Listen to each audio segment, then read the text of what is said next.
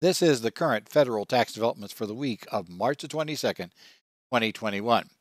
Current federal tax developments are brought to you by Kaplan Financial Education and by your state society of CPAs.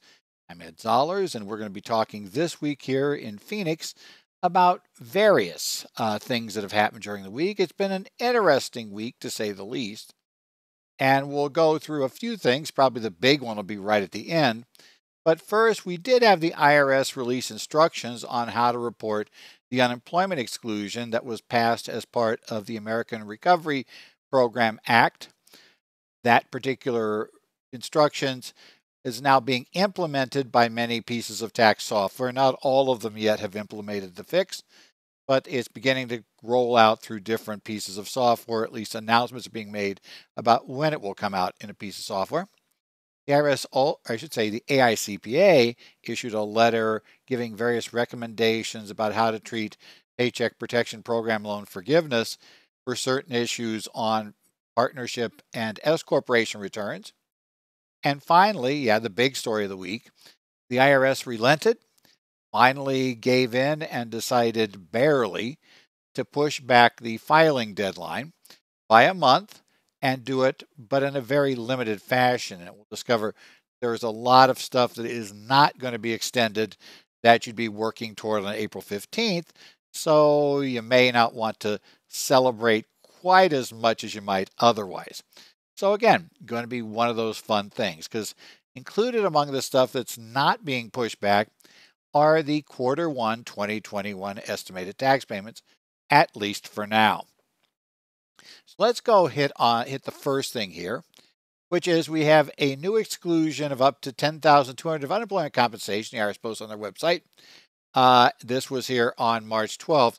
And the big issue here was the IRS finally gave, or I shouldn't say finally, it really wasn't that long, one day after the bill was signed, posted the instructions for how to handle reporting the unemployment compensation exclusion. Now, as you're aware, we had an exclusion of up to $10,200 from income for taxpayers with adjusted gross income, or I should say modified adjusted gross income, of less than $150,000. But the problem was, how do we report that now? Because it's retroactive into last year. In fact, it only covers last year. So we have a lot of returns, a lot of issues. We have returns that have already been filed, where unemployment has been reported, and the taxpayer has included taxable income, where now it appears it shouldn't be. Plus, we still have some returns to file that are going to be reporting unemployment compensation.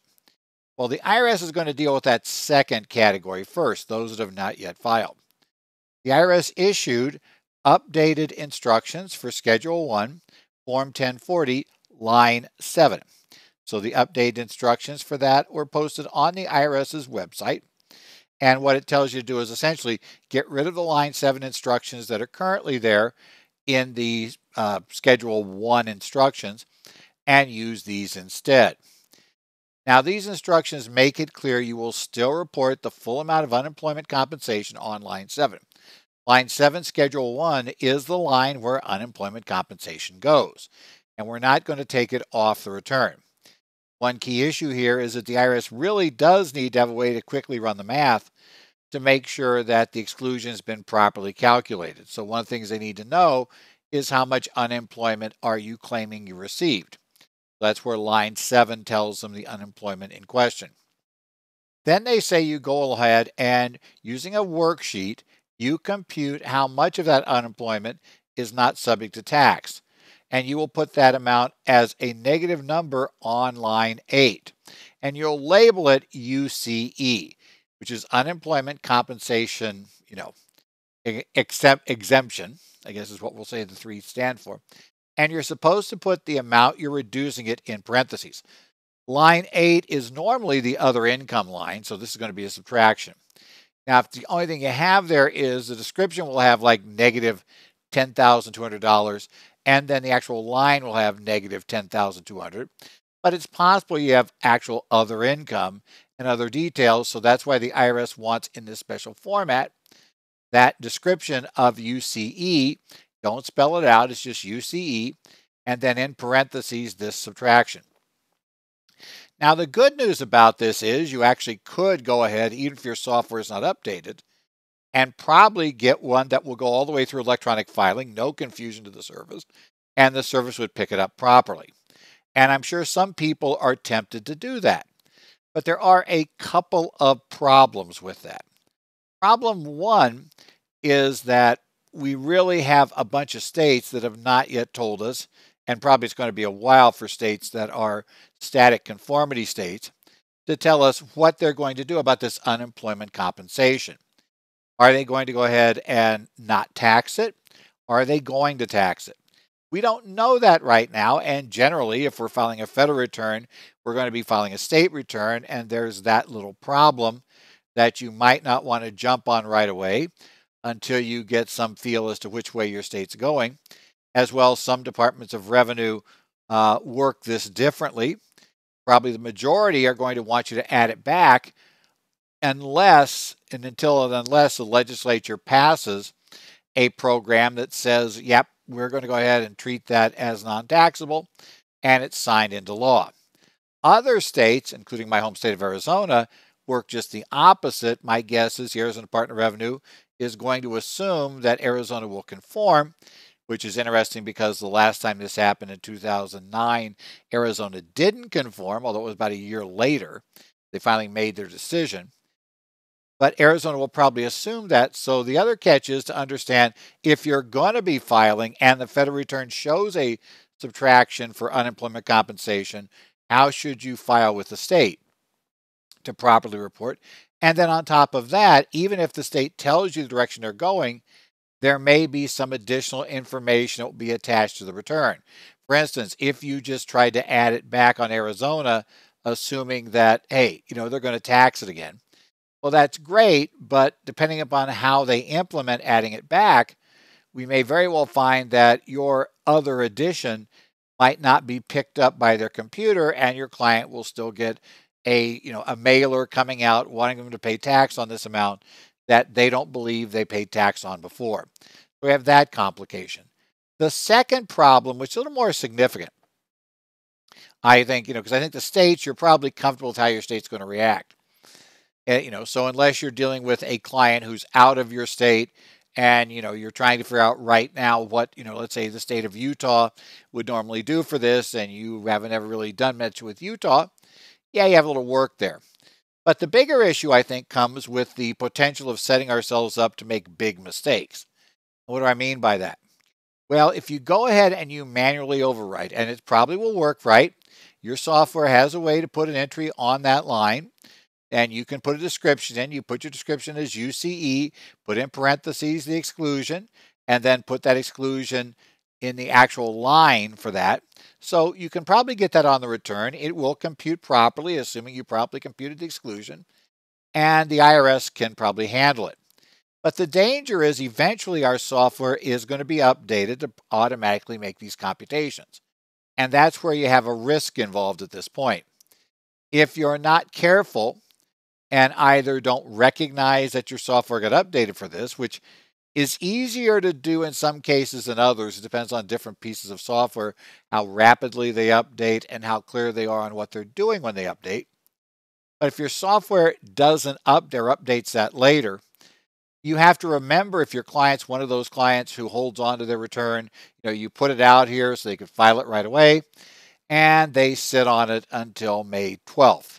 Because, hey, they got until May 17th this year, so why not wait? And then after they do it, they notice that, oh, I forgot to tell you about this $500 worth of dividends. I got a brand new brokerage account. So you go back, put that $500 in. Now, you might be thinking that's no big deal, right? You'll double check that the $500 worked right, that it changed the dividend line appropriately. But it's close to the deadline. Are you going to catch the fact that, we had that subtraction already in there manually? Because again, by mid-May, will you remember who was the manual fix and who was the automatic and who was fixed by your software? So we'll go back and we won't necessarily notice that, hey, we're now double subtracting, because your tax software will probably not figure out that you had subtracted it. And the tax software will go ahead and put another UCE description and probably the exact same amount of exclusion. doubling it up. So we have a risk. Now, as I said when I started this section, there are two classes of returns, right? What about those returns that were already filed?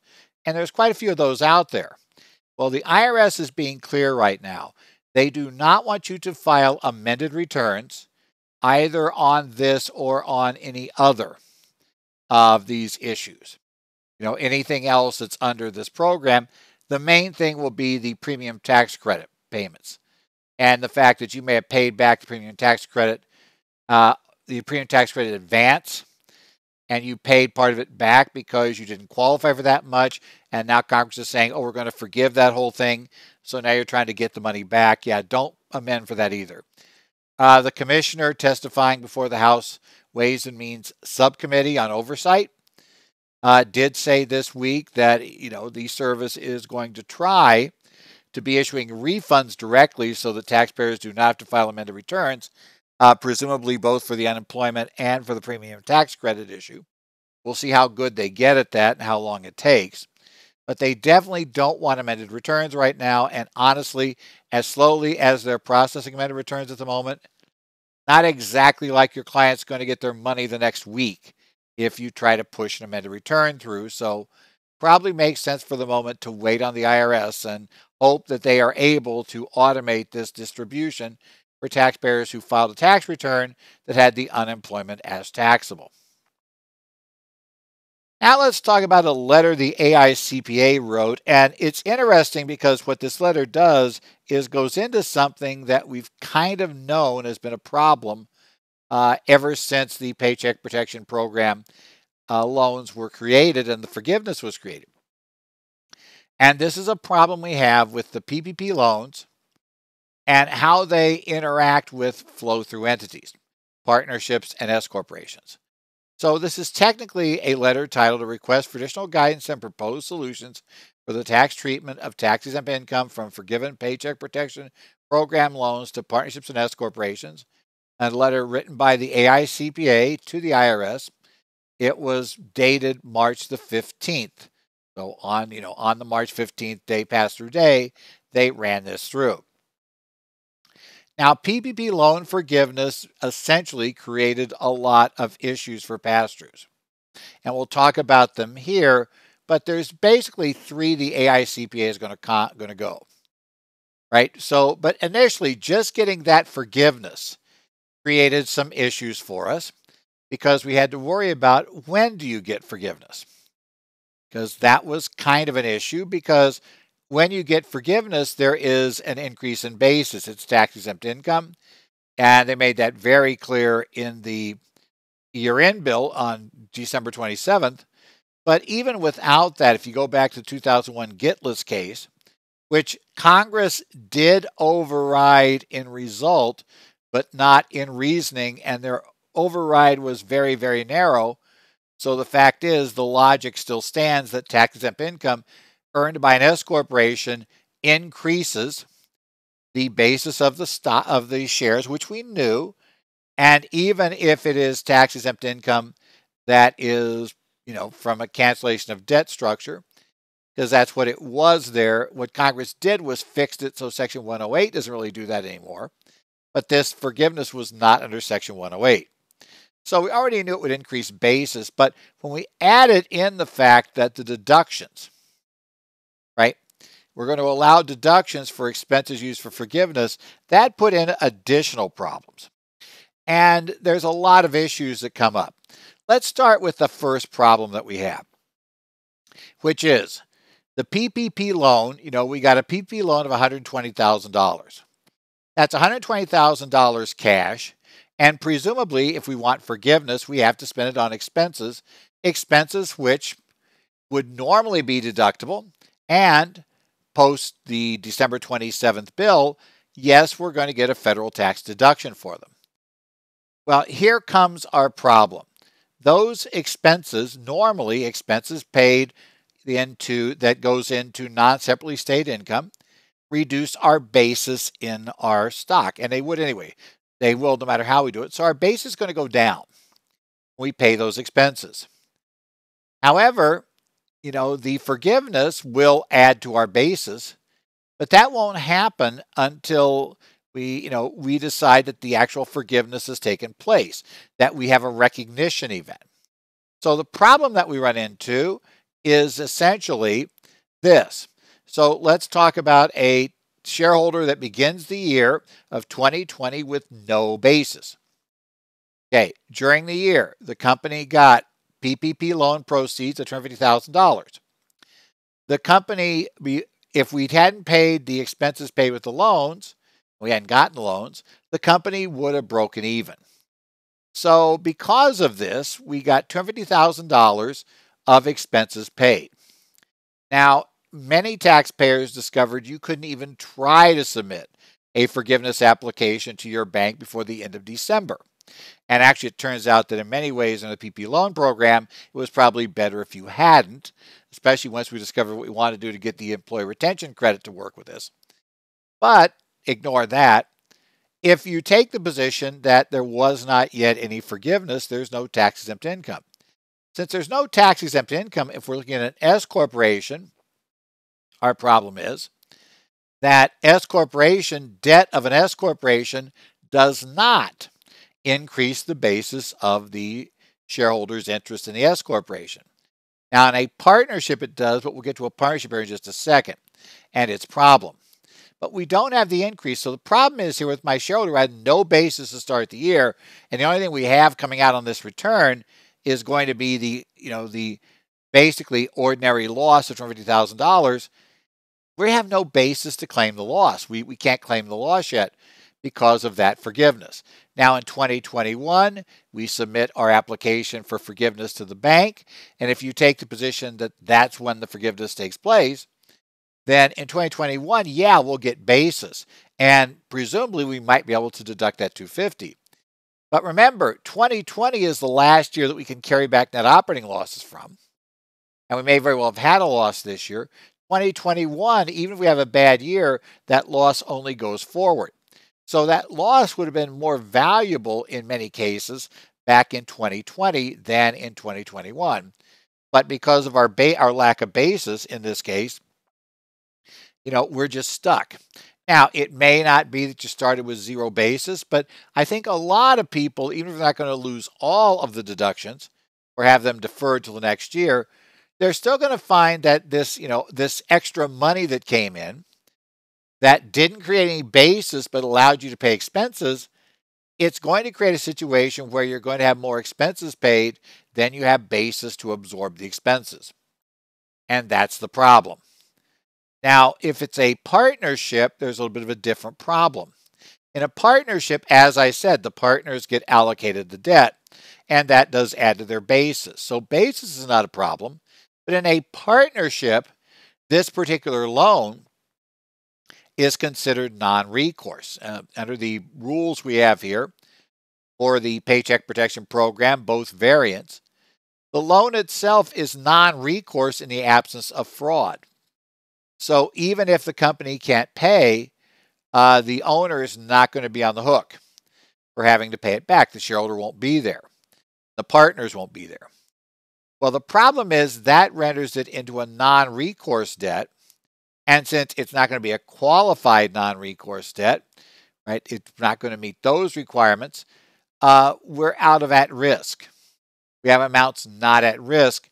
And when we finally do get forgiveness, that additional basis and tax-exempt income will increase our basis and allow the deduction. The similar problem can occur here that we're not going to get our losses in 2020, not going to get any of them or not get a good chunk of them in 2020, and they'll be picked up in 21. There's a second problem for S corporations, and this deals with the problem of the accumulative adjustments account. Now, for those of you who remember your S corporation rules, the accumulative adjustment account really serves one purpose in life, to determine how much we can distribute before we begin to pay out any accumulated earnings and profits that the S corporation might have. Now, if the S corporation has never been an S corporation and never ceases to be an S corporation, AAA may become, in fact, will be generally utterly irrelevant. We won't care about AAA. But if you have an S corporation that used to be a C corp an elected S, if you have an S corporation that merged with a C corp and therefore had some earnings and profits got merged in with it, or if you have an S corporation where you revoke or, in essence, have your S corporation, election either, revoked or terminated, you have the 1 year post-termination transition period to pay out those S earnings that may still be inside the S corp. So AAA matters there as well.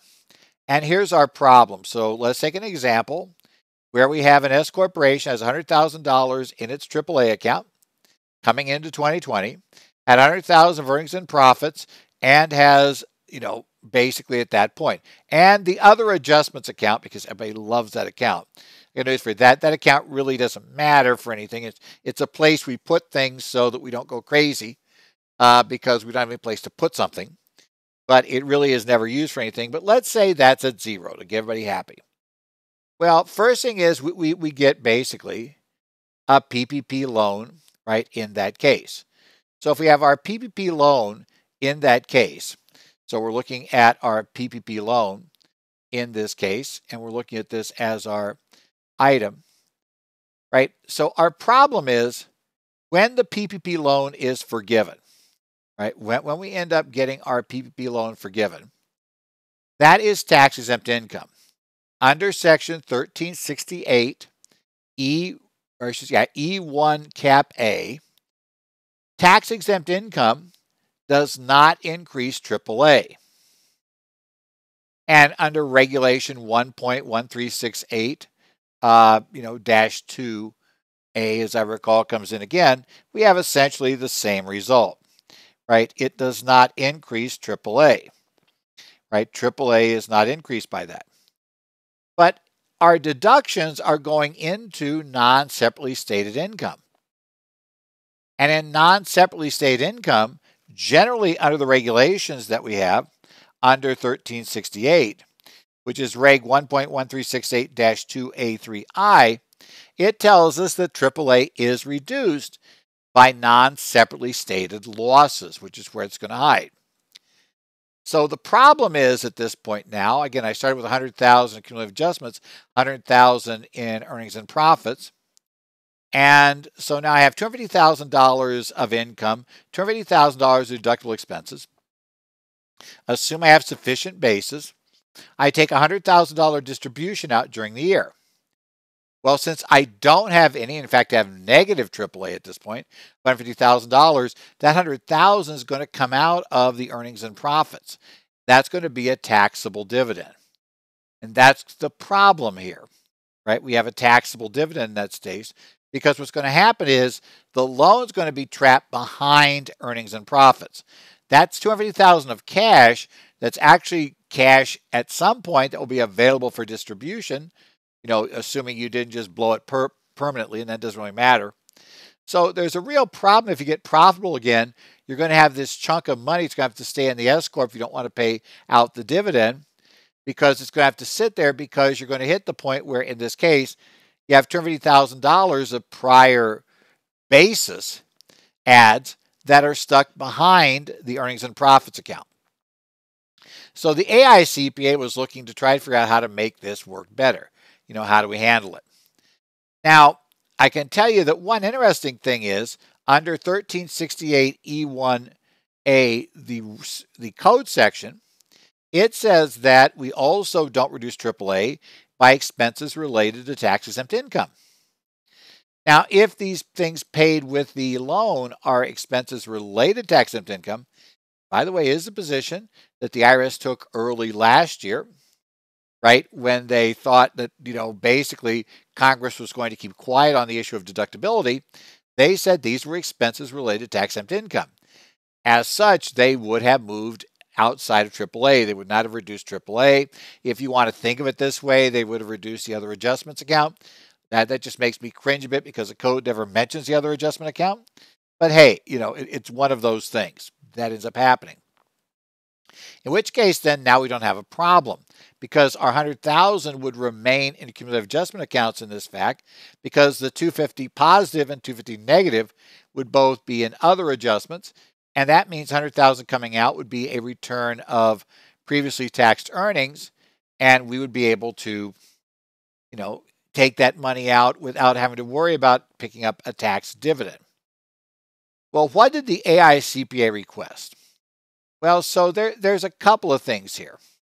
First, one thing they wanted to look at here is that mention of what's our timing for inclusion for cancellation of debt. Remember, our problem was if we spend the money in 20, but we don't get formal cancellation till 21, we have lack of basis in many cases to claim the loss, or potentially even worse, if we took a distribution, we might have created a taxable distribution in excess of our basis because we didn't have sufficient basis to support the distribution that was taken. So the IRS says, okay, or I should say the AICPA says, we think that really the key here is we really should have some sort of matching. And the most obvious matching, that just makes sense and in their eyes achieves Congress's goal of having this be tax neutral in this regard, would be for the cancellation of debt to be deemed to take place as the money is spent on these expenses.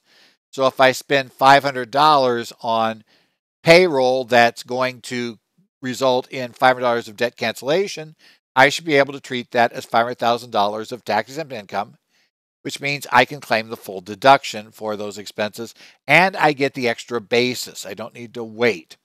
Therefore, if I got my whole PPP loan funds expended before the end of December, those funds would end up being essentially, added to basis. Now, and the AICPA says, look, we can justify this. Look, here, let's think about this. If you have a loan of less than $50,000, under the current law, all a borrower has to do is submit the application, fill in the right lines. The SBA or the bank is not going to really look at much of anything except to make sure you filled in lines. Yes, they could audit it down the line, but again, they're not going to. There's no front-end work to be done, which means that in the AICPA's views, this becomes a merely ministerial act. There's really no decisions being made. As soon as this drops in and the bank accepts it, we're going to get the formal forgiveness. So for all practical purposes, everything except the very final ministerial act has taken place, and the forgiveness should be deemed to happen as we spend the money. They note that even for loans above 150 below 2 million, there's not a whole lot being done by the banks to verify this, and those are going to be pretty, minor amount of work done to verify things, and they think that potentially is ministerial as well. And while they admit for loans above 2 million, where the SBA has committed to actually examining those loans and raising questions about them, they're saying even there, those are such a small number overall that just for simplicity and to achieve matching and avoid the basis problems that we talked about here, we really should just be able to take it as we spend the money. So that's kind of the AICPA's rules, that even though those $2 million loans, maybe they're not as clear, we really should get it for everything. Now, I think their commentary on $2 million plus loans is anticipating the objection of the SBA. And I wouldn't be surprised if the back door they're thinking, okay, we raised that differential, and maybe it's not persuasive as to why they should get the waiver as well. But at least we probably put in their mind that, okay, your problem are just these people. So maybe these people don't get it treated under that rule, but everybody else does. So, the IRS should allow it for all the others to do it with a straight up, as you spend the money, you are deemed to have the debt canceled. And then those that got $2 million plus loans, okay, we'll let them wait until we get the more formal work because that's not merely ministerial. Next thing they asked for is they talked about the cumulative adjustment accounts and the PPP forgiveness related expenses. That problem we mentioned already, where we trap the loan amount behind earnings and profits because the expenses are being put into AAA. If you do the regulation literally as written, regulation 1.1368-2A3I, then it works exactly like that. You reduce AAA, but you don't increase AAA by the debt forgiveness because that's tax-exempt income. Now, the AICPA says, look, that's contrary to congressional intent to have it trapped back there. And realistically, you should just say that we can take part of that, those expenses, and move them over outside of AAA and move them onto the other adjustment account, or like I said, basically nowhere, but not dirty up AAA with these, or reduce AAA with these expenses, because that's not really what Congress meant.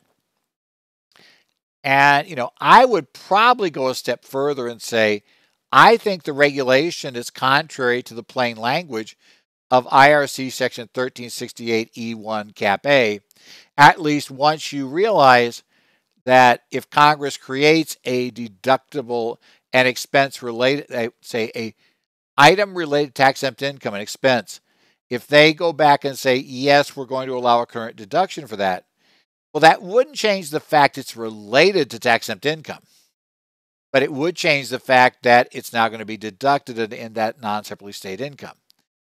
And so my theory would be that the regulation obviously assumed that 265A1 would always block being able to deduct those expenses, so they would never end up in non-separately stated income, and therefore it wasn't a problem. Non-separately stated income or loss would never have these expenses that related to the forgiveness of indebtedness. Now suddenly we find out that as Congress changed this, they do. So yeah, I think that's it. And so we get those expenses excluded from AAA. We get all of that stuff taken care of to enable us to hopefully, not have a bunch of whatever our loan amount is permanently trapped behind earnings and profits. Okay. Finally, the AICPA said, we want to deal with this question I've been asked more than once. There are two questions on Form 1065, or I should a question on 1065 and a similar question on 1060, or I should say 1120S, which asks very simply, during the tax year, did the entity have any non-shareholder debt that was canceled, or non-owner debt that was canceled, forgiven, or had terms modified so as to reduce the principal amount of the debt? Now, if you take that question literally, then the answer should clearly be yes. If you have a PP loan that has been forgiven. But the AICPA says, really, that's not useful to you, the IRS. This is supposed to tell you if you should have some sort of pickup of income. If there's a Section 108, you should see a Form 982 attached to the return, explaining you see some reduction of basis, all these things that should happen under traditional Section 108, or just straight up the standard rules for tax and cancellation of indebtedness. But in this case, it doesn't matter.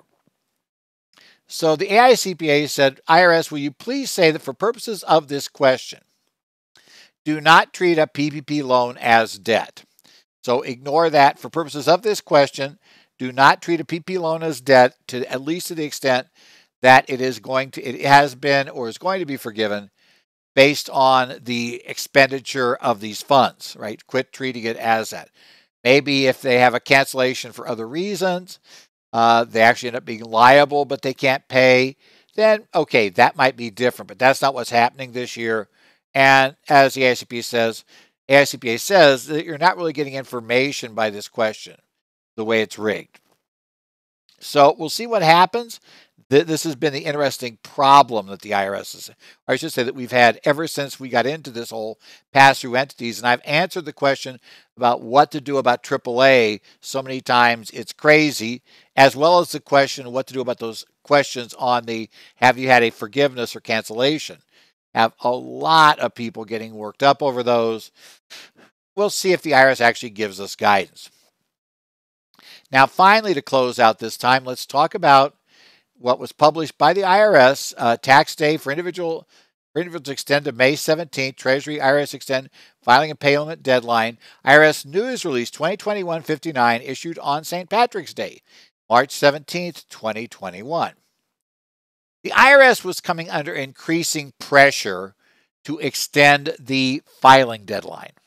In fact, what happened recently, and which I think became the last straw, is that the chairman of House Ways and Means, who I mentioned earlier in a previous letter, had not signed on to request that the IRS move the date back.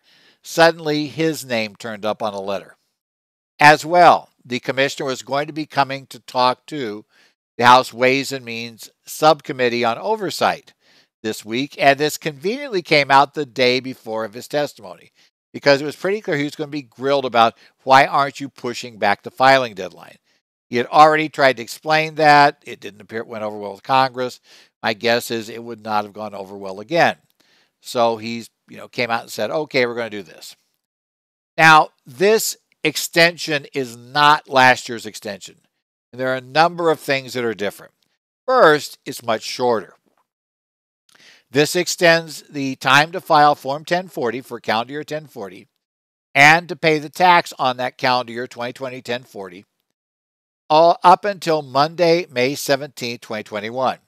Now, obviously, May 15th is a Saturday, 17th is a Monday. So we're on the 17th because that's the next business day after the 15th, a 1 month delay. So, we'll go ahead and we'll pick that up on that standpoint that we have that 1 month delay. Now, you may remember one thing I want to remind you of. Remember when we talked about recalculating the economic impact payment for 2021 if the return was processed by the IRS before a certain date? And as I told you, if they kicked that back to June 15th, the filing deadline, then September 1st would become the date. Well, they didn't go that far. They only kicked back 30 days. So now it appears under this ruling, since it's going to be the 17th, 90 days from that will be August 15th, because we're going to lose 2 days due to the fact that, July and August both have 31 days. Or I should say May, right? Get it right. May and July have 31 days. June doesn't. So that takes 2 days out, right? Basically, we go over 92 days to get to the 15th from the 15th of May, but we're not covering the 15th. We're coming for 2 days later. So, yeah, that'd be processed by the 15th of May. If the IRS, for whatever reason, pushes back this date one more time, and they do it under Section 7508 Cap A. That's the other thing. Still currently, we don't have the actual IRS notice about how they're going to do this. But they didn't extend everything. First, key that a lot of people notice because they say right off the news release, the Q1 2021 estimated tax payments are still going to be due on April 15th, not May 15th. Now, I've had a lot of people ask, what if we, okay, we're underpaid, we get to May, we notice that, oh man, they should have paid $5,000 on that estimate, but they didn't. And the client's going to be upset because they don't want to pay penalties. And there's going to be this late payment penalty. And so some people are going to ask, well, can I just extend the return at June 15th, overpay by $5,000, and then apply it to the next year and have that go ahead and count as being paid on April 15th? My answer to that is right now, we don't know. But I'm very concerned if it's clear that the money was not in there on April 15th. I have a feeling the IRS would try to seriously find a way to make that penalty apply if the numbers were at all significant. So I think you warn clients. I don't think you plan, unless the IRS says applying an overpayment is automatically going to be considered to be paid on April 15th, regardless of when you actually put the money in. So April 15th of 2021 for the estimated tax payments for the 21 return. If we don't get that kind of guidance, I think you got to tell clients, yeah, we're going to have to file estimates by April 15. Just assume we need those, that we're not going to have an option to do our extensions in May. So that's probably one of the big issues. Now, a number of other forms are not extended. So let's talk about what's not. Form 1041 for trusts and estates, due on April 15th for calendar years. And for trusts, that's virtually every trust will be that date. Some estates. Well, the problem is that no other entity types were extended. So based on the IRS news release right now, it seems very clear that 1041s are going nowhere. They're not going to get the extension, out to May to get them filed. So you're still going to have to file any extensions on a trust or estate by April 15th if it's not filed by then. Also, same thing for Form 1120. For C corporations on a calendar year, they're going to be due April 15th. There is no automatic extension to May 15th. Similarly, if you have an entity that's on extension and the extension terminates on June the 30th, unlike last year where their relief ended up pushing those dates all the way to July 15th, this year it looks like the IRS is going to try to avoid doing that. There are also some things that just aren't clear, but I think probably are extended. One they never really say you can do it is the extension form, the 4868. How do I get extended to October 15th? Well, they don't really say yet because, again, they're trying to carve a very narrow group out this time. Last time they did a very broad group. So, are they going to carve the 4868 out of this rule? And does that mean we're going to have to go ahead and write a check? Even if we're overpaid, we're going to have to write a check on April 15th in order to not be underpaid for the other state that the taxpayer may have moved to. So we have that problem. We're also not clear that the Form 709, the U.S. gift tax return, is going to be extended if is extended based on this either. So it is possible that if you don't get it filed by April 15th and don't send in an extension request, which can be standalone, you don't have to use the 4868 for it. 4868 will cover it, but you don't need to use it. And there will probably be at least some concern if you're going to try to use the 4868. Well, what happens if we actually get the individual return done before May 15th and we just go ahead and file that? We never had a federal extension for the individual. So, is that a problem? And I think it might be. So we need to be a little careful with 709s. We also have not gotten full clarification whether IRAs and health savings account contributions for 2020, do they have to be in by April 15th, what we've been planning on all along, or do they get until the 27th of June, get that right. I'll make it say, we get to the 17th of May. Get that stated correctly. Got 27th of my mind from the year-end bill. Okay. Now, there's other problems here too. States are a huge problem. Now, interestingly enough, I have heard of a lot of states that have already announced they're conforming.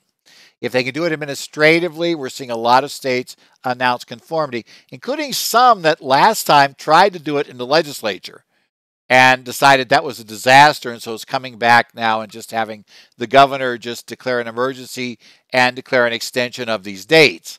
And so it's kind of interesting to watch that. But yeah, that's what's happening is Departments of Revenue. Some of them are doing it, but not all.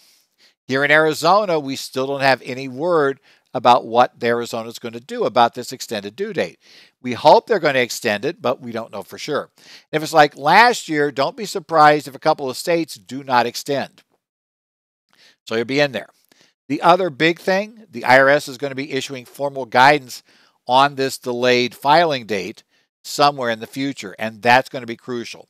A key thing to watch is, do they use 7508 Cap A as their justification, or have they come up with some other way of moving it? And that's important because remember I told you about that delay where the processing date gets pushed back, so a taxpayer could get an updated economic incentive payment if the date got pushed back. But it did say push back under 7508 Cap A. If they find a way to push it back using another mechanism, like let's say the generic rule that the IRS can grant extensions to file tax returns generally, they have a right to do that just on their own. If that rule were to, if they were to use that rule, then we might not get that extra time to get the return processed. I don't think they'll use that rule because that rule does not work to waive interest. And the IRS can't waive interest generally. They've told us for years under the law, even though they can waive the penalty. So the IRS could waive the penalty for filing late. The IRS could waive, could basically say it's extended and there's no failure to pay penalty for that month. So we could have all that taken care of. But what I don't think they could take care of would be the interest. So I'm thinking it's going to be 7508, but keep your eye on it just to make sure. This has been the current federal tax developments here for this week here in March 22nd. As always, you can go ahead and tune back in here next week. We'll talk about whatever comes up in the coming week.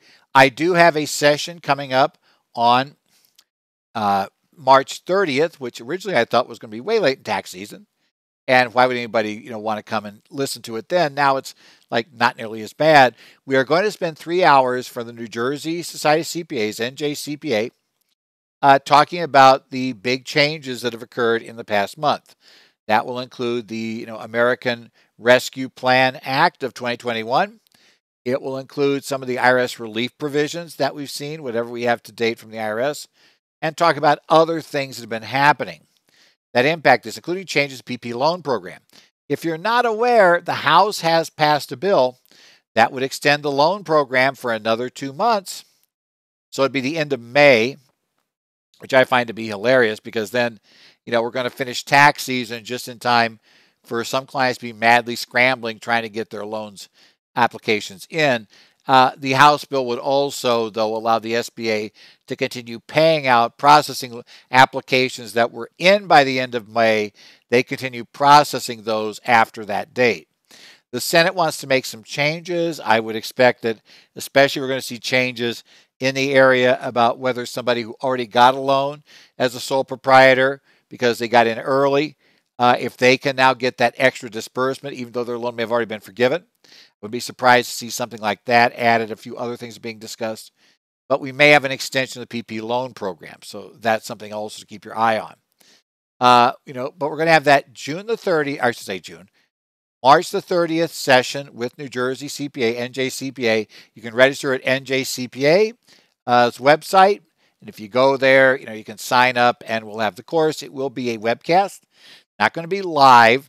It's still tax season and it's still pandemic time here. So no, I'm not going to be flying to New Jersey to do this in person live because, that's not how it's going to work. For a couple of reasons. New Jersey Society is not doing live sessions at this point in time, or I should say in-person sessions. It is live CPE. And of course, I'm probably not traveling at that point either. So I'm still in middle of vaccines, in the middle of the whole vaccine regime. So we'll be doing that. But again, on the 30th, hopefully see a few of you there. Otherwise, we will talk to you back here next week when we come up with whatever comes up during the week on current federal tax developments.